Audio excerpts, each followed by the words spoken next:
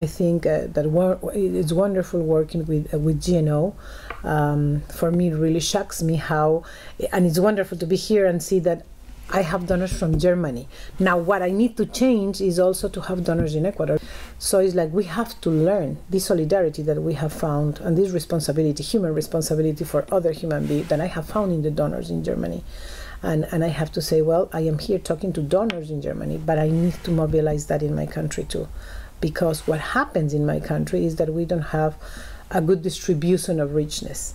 So it's a very unfair, unjust society, because rights is not for everyone.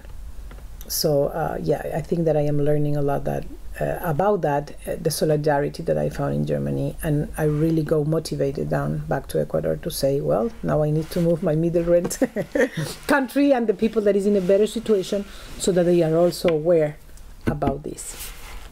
They become responsible for that.